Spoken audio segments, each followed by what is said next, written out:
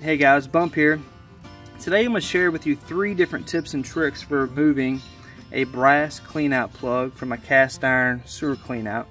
And actually, once we get this guy removed, I'm going to go ahead and replace it with a rubber flush mount mechanical cleanout. It should make it a lot easier to gain access to this guy in the future. Won't be dealing with the rusted stuck brass plug there.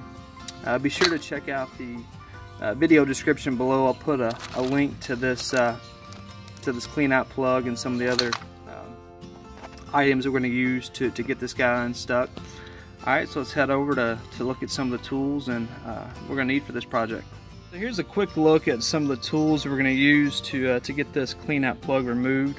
So the first is my large plumbing wrench. I've already actually tried to remove it with just this by itself. Was unsuccessful, so that's why we're moving on to some of the more advanced techniques, if you will. Got a smaller plumbing wrench here, a wire brush, flathead screwdriver, hammer, propane torch, and liquid wrench penetrating oil. Liquid wrench is my preferred penetrating oil. There's a lot out there on the market. Also, if you're interested in what you might think would be the best penetrating oil, is a pretty interesting video. I'll put in a link to it in the description below from Project Farm. He did a really cool side-by-side comparison test on a bunch of different penetrating oils, and actually this guy, liquid wrench, performed the best. Didn't know that before the video, but that's been my preferred choice just by chance. And then also a breaker bar or a 1-inch piece of steel pipe is going to be beneficial to you. So alright, let's get going with the first tip. So the first tip we're going to use is actually using heat, in this case a propane torch.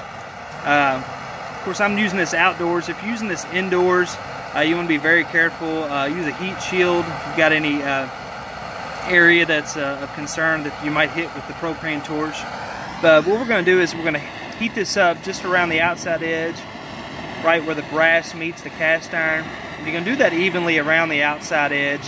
We're not going to get that white hot, but you're just going to continue to heat that up, and we're going to use our plumber's wrench to try to remove that once again.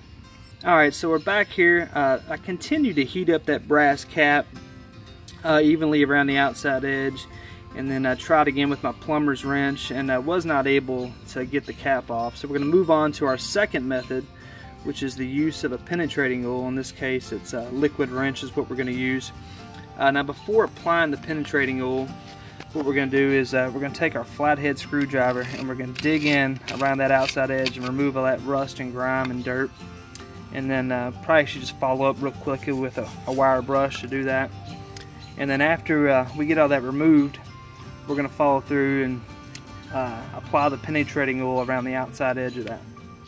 Now, if you're applying the penetrating oil, liquid wrench in this case, you don't want to do that when the cap is hot. I know we showed us heating that earlier, but with this being flammable, you want to wait for that to cool off.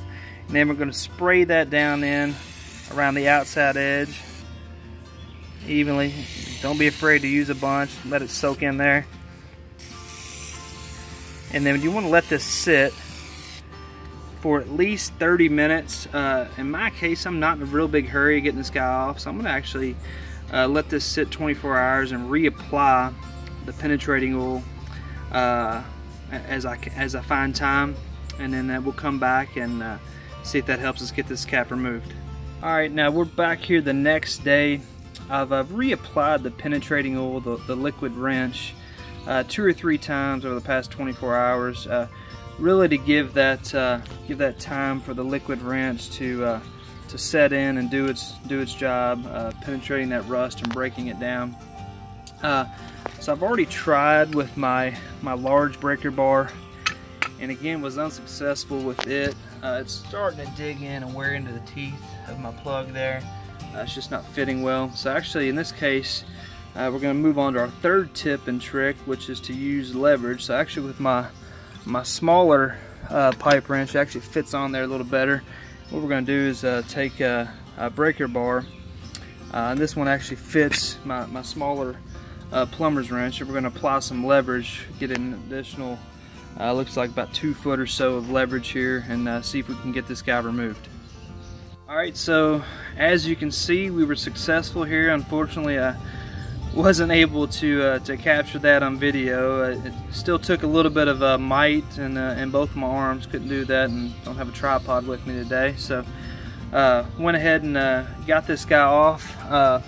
As you can see here, I got a big void. This thing is completely unusable. So we are again going to replace that with the flush mount sewer cap. So let me get this guy opened up and get it installed.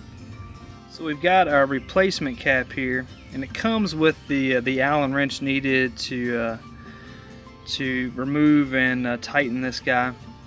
So when you turn the little Allen head bolt in the middle there, it actually compresses this assembly, which presses down this gasket and expands it to give the tightening effect inside of our pipe there. So let's go ahead and get this guy set down on here, and it's as simple as that.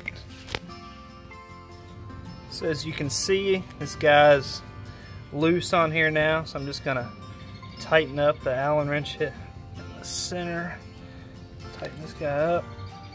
It's got it pretty snug, and now it's completely sealed and it's not going anywhere. To remove it, we simply unscrew, loosen that up, and it pops right off. So make gaining access to this guy a breeze if we need to snake out the sewer lines in the future. So hopefully you guys enjoyed the video. Be sure to click thumbs up down below and subscribe, and have a good day.